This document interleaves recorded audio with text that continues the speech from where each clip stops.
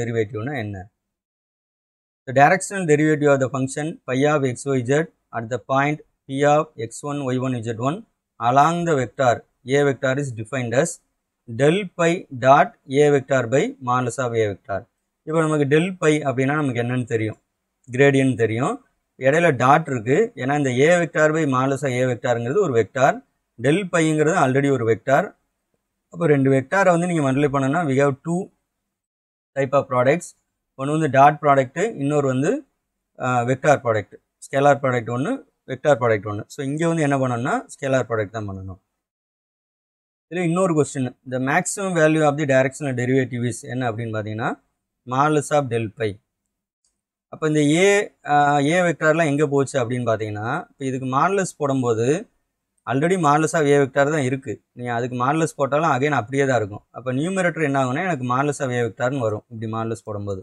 இப்போ modulus of A vector modulus of A vector cancel ஆயிரும் இந்த மேக்ஸிமம் போடும்போது. அதனால தான் maximum value of the directional டெரிவேட்டிவ்ங்கிறது modulus of del by மட்டும்தான். அதில் என்ன வராதுன்னா ஏ வெக்டார் வராது.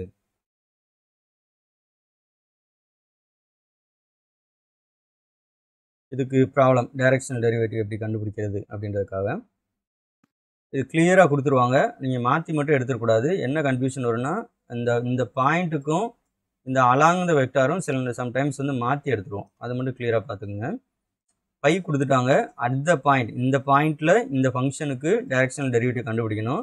அலாங் த வெக்டார்னா என்ன மீனிங்னா இந்த வெக்டாரோட டைரக்ஷனில், அதான் அதோட மீனிங் அலாங் த வெக்டார். இப்போ பை இஸ் கிவன் அப்படி எழுதிக்கிறோம். டெல் பைனா என்ன அந்த ஃபார்முலா அப்படி எழுதிட்டோம்.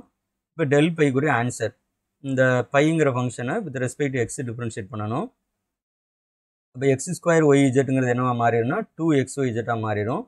ஆக்சுவலாக எக்ஸ் ஸ்கொயர் மட்டும் 2xன்னு மாறும், ஒய் இஜெட் அப்படியே இருக்கும். 4x z ஸ்கொயரில் எக்ஸ் இருக்கிற இடம் 1ன்னு மாறிடும், அப்போ 4z ஸ்கொயர்னு வந்துடும்.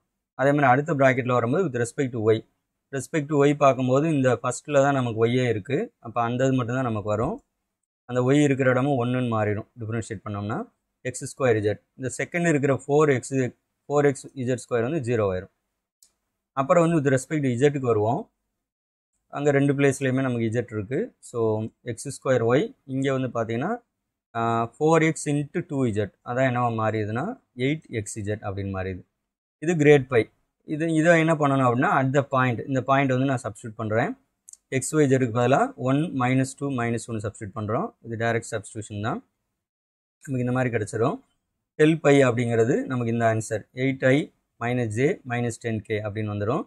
இந்த அலாங் த வெக்டார் என்ன அப்படின்னு எடுக்கணும்னு பார்த்தீங்கன்னா ஏ வெக்டார்னு எடுக்கணும். So along the வெக்டாருங்கிறத A vector அப்படின்னு எடுக்கணும். 2i - j - 2k. இப்போ டைரக்ஷனல் டெரிவேட்டிவ் உரிய formula del by dot A vector by modulus of A vector. ஆக்சுவலாக இந்த மாடுலஸ் ஆஃப் ஒரு வெக்டாரை மாடுலஸ் ஆஃப் ஏ வெக்டாரால் டிவைட் பண்ணிங்கன்னா அது என்னவா மாறிடும், யூனிட் வெக்டாராக மாறிடும். யூனிட் வெக்டார்னா என்ன அர்த்தம்னா அதோட குவான்டிட்டி ஐ மீன் மேக்னிடியூட் வந்து 1. ஒரு வெக்டாரோட மேக்னிடியூட் 1ஆக இருந்துச்சுன்னா அதுக்கு பேர் வந்து யூனிட் வெக்டார். அப்போ இந்த ஏ வெக்டார் பை மாடு ஏ வெக்டார் எப்போவுமே என்னவாக இருக்கும்னா யூனிட் வெக்டாராக இருக்கும். அப்போ மாடு ஏ எப்படி கண்டுபிடிக்கிறது அப்படின்னா இந்த ஐஜேகேயோட கோஎஃபிஷியன்ஸை ஸ்கொயர் பண்ணி ஆட் பண்ணணும். அதான் வந்து பார்த்தீங்கன்னா ஸ்கொயர் பண்ணி ஆட் பண்ணிவிட்டு ஸ்கொயர் ரூட் எடுக்கணும், அதுக்கு பேர் தான் மாடு ஏ.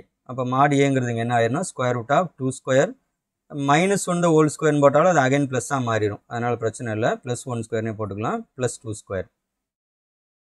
இப்போ இதோட ஆன்சர் வந்து ரூட் ஆஃப் பார்த்தீங்கன்னா 2 ஸ்கொயர் வந்து 4, அப்புறம் ஒரு 1, அப்புறம் ஒரு 4, அப்புறம் √9 அப்படின்னு வரும்.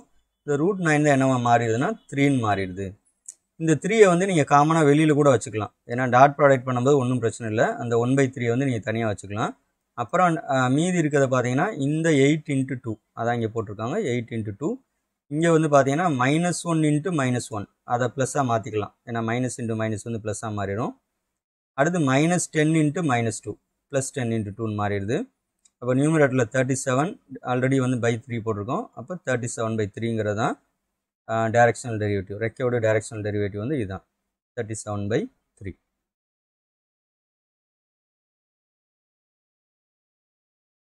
அப்புறம் ஒரு முக்கியமானது டைவர்ஜென்ஸ், அதுக்குரிய டெஃபினிஷன் இது. இதில் கிளியராக பார்க்கணும், எஃப் வெக்டார்னு போட்டிருக்கோம். இதுக்கு முன்னாடி வரைக்கும் வெறும் பை அப்படின்னு தான் போட்டோம். ஏன்னா அந்த எஃப் வெக்டார்ன்றது வெக்டார் வேல்யூடு ஃபங்க்ஷன், அதாவது வெக்டார் பாயிண்ட் ஃபங்க்ஷனாக இருக்கணும். ஹேவிங் கண்டினியூஸ் பார்ஷியல் டெரிவேட்டிவ்ஸ் அது கண்டுபிடிக்க முடியணும். அப்படி கண்டுபிடிக்க முடிஞ்சுன்னா divergence of F வெக்டார்ன்றது del dot F vector. அப்போ டெல்னா ஆல்ரெடி நமக்கு தெரியும், ஐ to by to X plus J to by to Y plus K to by to Z அப்படின்னு போடுவோம். Dot ப்ராடக்ட்னா as usual components wise multiply பண்ணி ஆட் பண்ணணும். அப்போ to by to X F1 வரும். So to F1 by to X plus to F2 by to Y plus to எஃப்3 by to Z. இதில் பாருங்களேன், இந்த answer இப்போ எனக்கு வந்திருக்க ஆன்சர் வந்து ஸ்கேலாரா வெக்டாரா, இப்போ நான் ரவுண்ட் பண்ணுறது, அதாவது டைவர்ஜென்ஸ் ஆஃப் எஃப் வெக்டாருங்கிறது ஸ்கேலாரா வெக்டாரா அப்படின்னு பார்த்தீங்கன்னா இதில் ஐஜேகேவே இல்லை. அப்போ இது ஸ்கேலார் குவான்டிட்டி. ஸோ எப்படி கொண்டு வராங்க பாருங்கள். ஆரம்பத்தில் பார்த்தீங்கன்னா இதுக்கு முன்னாடி நம்ம பார்த்ததில் கிரேடியண்ட்டில் என்ன பண்ணியிருந்தாங்கன்னா, எடுத்துக்கிற ஃபங்க்ஷன் ஸ்கேலார் ஃபங்க்ஷன், ஆனால் அது கிரேட் கண்டுபிடிச்சதுக்கப்புறம் அது வெக்டார் ஃபங்க்ஷனாக மாறிடுது. இப்போ அப்படியே ஆப்போசிட்டாக எடுத்துக்கிற ஃபங்க்ஷன் வெக்டார் ஃபங்க்ஷன், ஆனால் அதுக்கு ஆன்சர் டைவர்ஜென்ஸுங்கிறது என்னவா இருக்குன்னு பார்த்தீங்கன்னா ஸ்கேலார் குவான்டிட்டி. அப்போ இந்த மாதிரி கம்பேரிசன் பண்ணி படிங்க. நீங்கள் படிக்கும்போது நிறைய பேர் கம்பேரிசன் பண்ணால் கன்ஃபியூஸ் ஆகுதுன்னு நினைப்பீங்க. ஆக்சுவலாக பக்கத்தில் கம்பேரிசன் பண்ணிக்கிட்டிங்கன்னா கன்ஃபியூஸ் ஆகாது. ஸோ ஒரு கிளாரிட்டி வந்து கிடைக்கும்.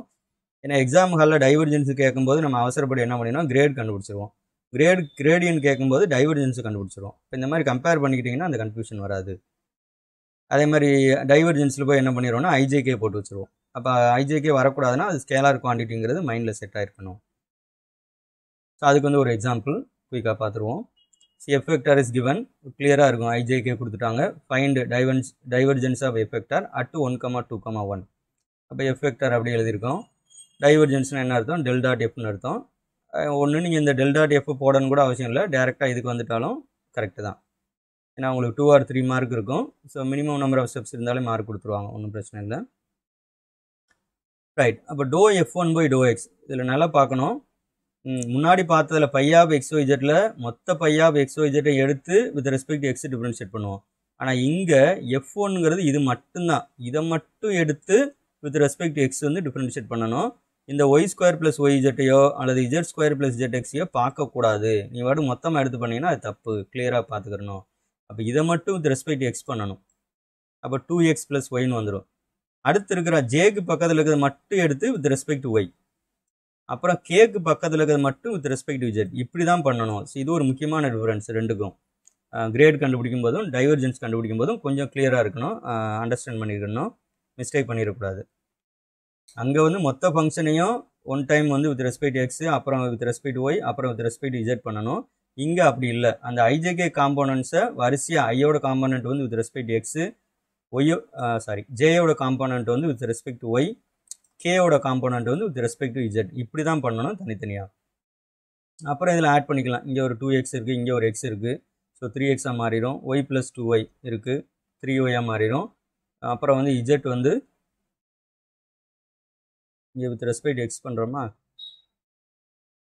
2y ப்ளஸ் இந்த இடத்துல வந்து இஜெட் தான் வரும். ஏன்னா வித் ரெஸ்பெக்ட் டு ஒய் பண்ணுறோம். ஸோ இஜெட் இருக்கும். அப்போ 2z ப்ளஸ் z 3z எல்லாமே 3 times 3x plus 3y plus 3z வந்துடும்.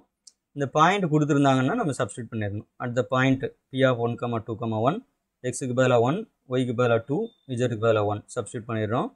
இந்த மாதிரி கிடச்சிரும். அப்போ divergence of எஃப்ங்கிறது it is a scalar, the value is 12.